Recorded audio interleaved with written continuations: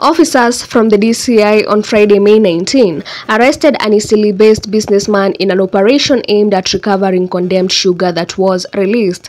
The businessman was arrested in the early hours of May 19 while running errands at the CBD.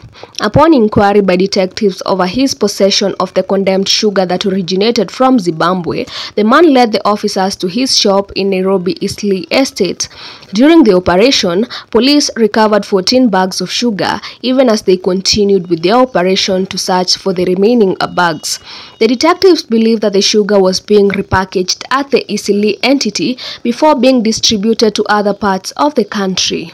However, it was not established whether the man had more bags of sugar than those recovered from the business outlet. On the other hand, other inside sources at the investigative agency also expressed fear that the sugar may have circulated countrywide.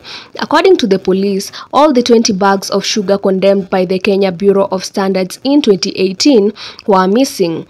The consignment are reported to have mysteriously disappeared at the premises of a company in Thika between March 20 and May 4th.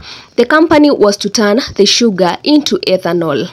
Meanwhile, members of parliament also began an inquiry into the matter, with senior officials involved in the investigations also called to appear before various committees of parliament. The unrevealing sugar scandal was made public after President William Ruto suspended senior officials at KEBS, including former managing director Bernad Njiraini.